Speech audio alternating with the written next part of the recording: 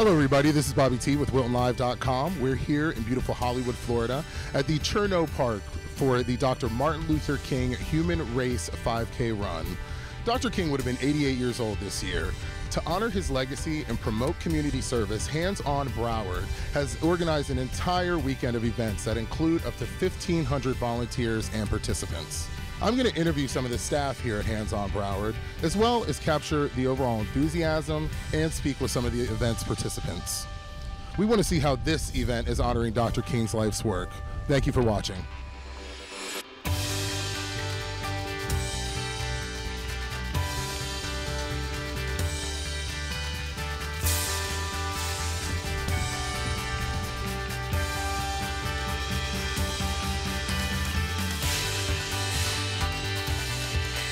We're here with Eric and Alex. Can you tell me what brings you to this event?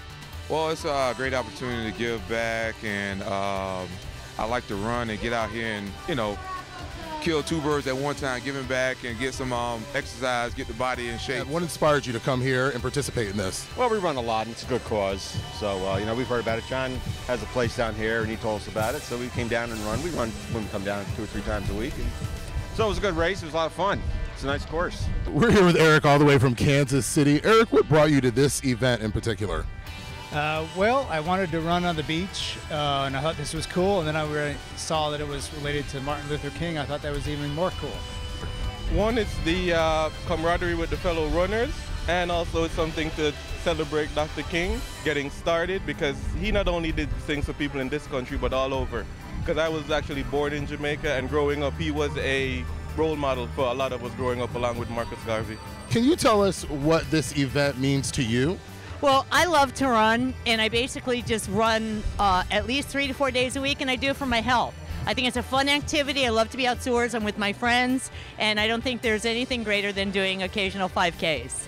This is my second or third time running it. Great weather out here, so good people, fun. So, you know, I don't mind doing it. Great fun. We have Christian here with the Panther Patrol, one of the sponsors here at the event. Christian, can you tell me what brings you all out to this event in particular? Well, we're here to market the BB&T Center to help promote, to try to get people to come out to games at the arena. And we have it's a raffle that goes on every 2 weeks, and they put in their information to try to win tickets to events at the arena. I'm here with Thais from Atlanta. Thais, can you tell us what brings you to this event in particular?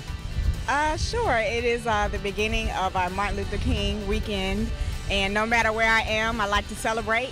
And it's very important to be here with the diversity of people when we have such a volatile political climate right now on Martin Luther King weekend. So that's why I'm here.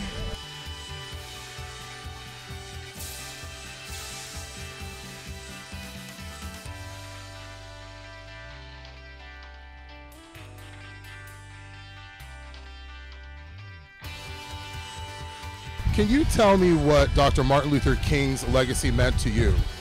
Oh, wow. Dr. Martin Luther King's legacy to me meant equality for all, no judgment, you know, to accept people for who they are, and try to instill something positive in the people that you meet. Well, he was such an inspiration to so many people, and I felt like he really wanted to have everybody be together and work as a cohesive team. So I remember growing up in the early 70s and just remembering how powerful his speeches were and how meaningful it was at that time and still is today. It means so much to me and just the African-American community for what he stood for, you know, nonviolence and service. And I try to do that in every day, so, you know, I try to live the dream, you know, because so many people have died for us and they give us this opportunity, so I need to take advantage of it, you know? Can you tell us a little bit about your organization, what you all do?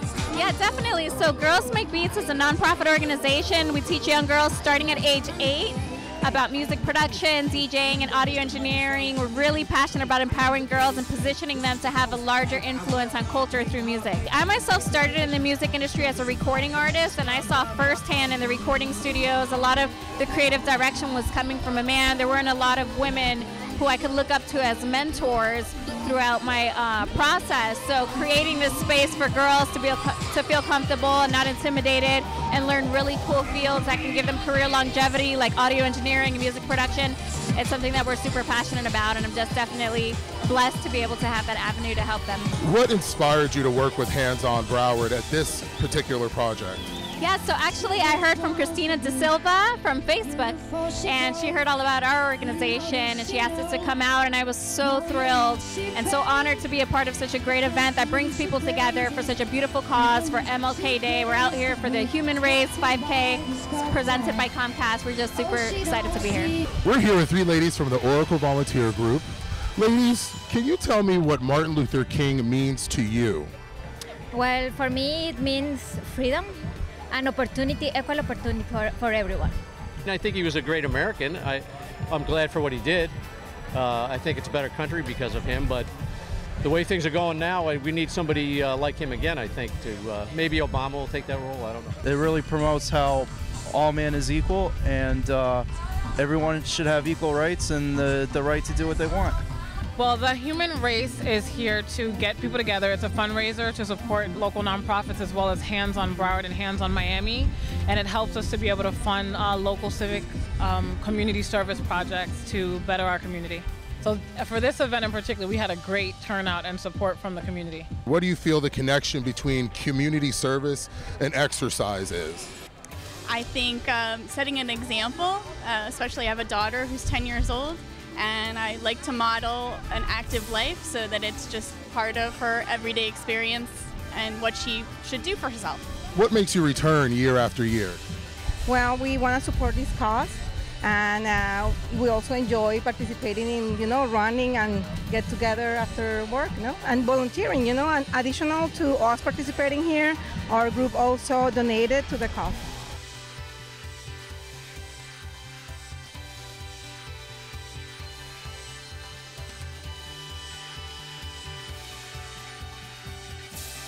Christina De Silva is the Chief Operations Officer for Hands On Broward. We're very pleased to be joined with her today. Thank you for being with us today. Thank you, Wilton Live, for being with us. Every day that I get up, I get to go to work and I get to do something that makes an impact for our community. Our volunteers, we mobilize over 12,000 of them per year to do things like environmental cleanups, and we have financial coaches, public art projects, we build gardens in schools. So every day of my job is doing something different to make a difference. So that is a very meaningful and important part of my life. Well, every day we deal in human capital and we deal in volunteers who are giving of their time. One thing that we find we can always use more of are individual and corporate donors that can give us the funds that we need to go out into the community and to make an impact through our various initiatives. So, we're always in need of cash donations and partnerships in order to make these things happen. What does community service and combining that with exercise mean to you?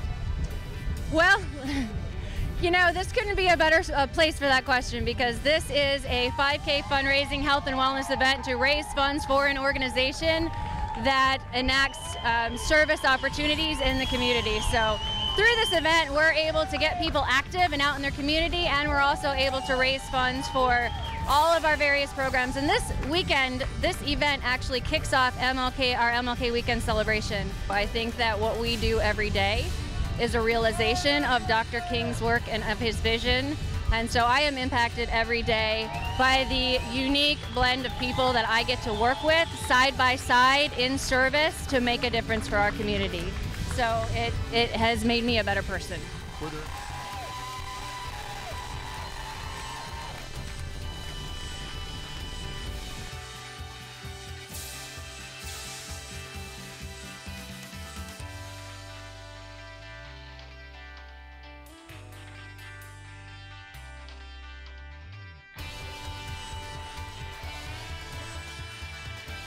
What does this organization mean to you? Well, I'm a coach of a school runners club, and I try to pick races that benefit causes for children, and I know the human race and the money goes toward a lot of causes that help children.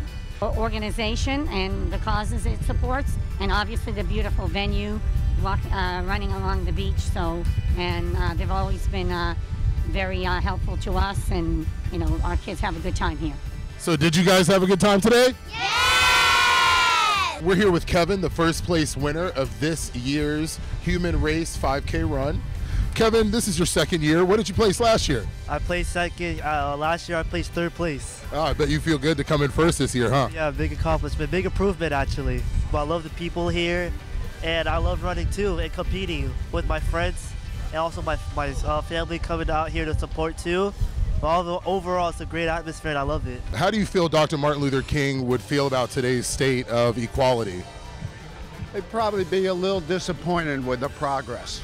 I would think that he personally would have probably thought that we've made great strides, tremendous strides, but we still have a long way to go as a community, a society, and as a nation altogether. We have a long way to go. I mean, racism, unfortunately, is not something that can be changed. It might take a couple more generations for him and his dream to be achieved as to what he wanted to see. Just bringing people together as one, and without division, and caring about one another no matter what your race, color, or religion is. Come a far way, no doubt, but like with anything else, we didn't come this far just to come this far. We need to go further. We've made great strides, and we've made an impact from where he first initially started. However, there's still a little more resistance in the world today. There's still more work for us as all individuals to do, because he wanted all of us to get along and be able to live in unison. So, you know, we'll continue to make progress, and hopefully in the future we don't go back, you know, but continue to keep moving forward. I think he would think that we were taking a few steps back, along with all of his other comrades that are still alive, like Ralph David, well, that have gone and are still here. Ralph David Abernathy, Joseph Lowry, like we're taking a few steps back, but we have to keep fighting and keep that spirit alive and make sure that we're healthy so that we can fight, and that's why it's important to get out here and run early in the morning so you have the energy to keep fighting all weekend long.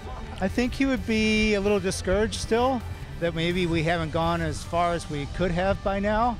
But I think he would hope that there's still hope out there for us. How do you feel Dr. King would feel about today's state of equality?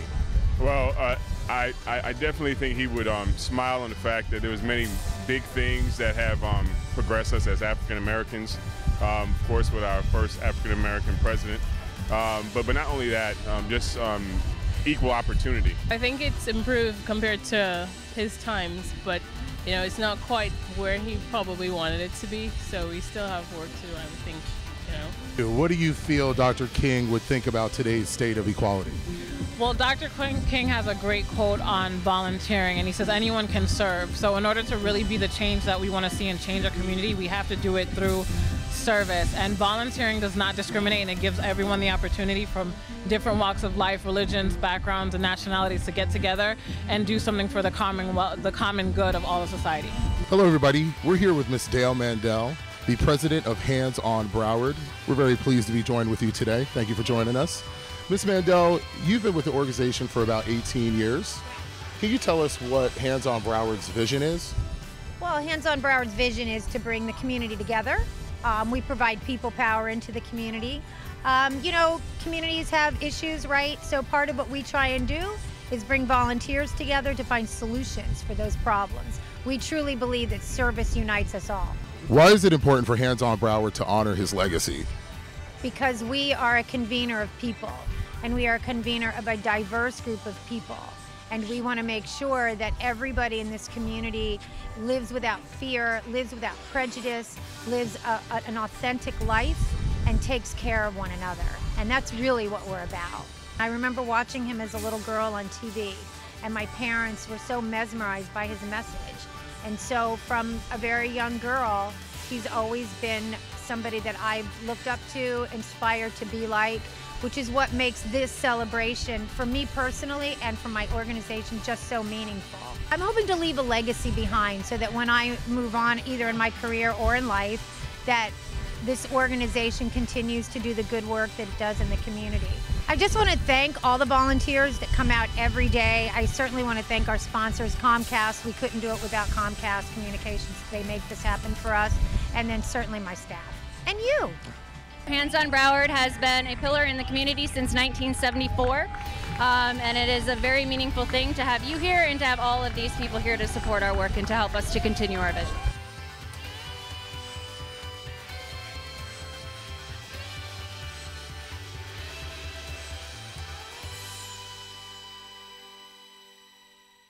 We're here with WiltonLive.com for Hands on Broward.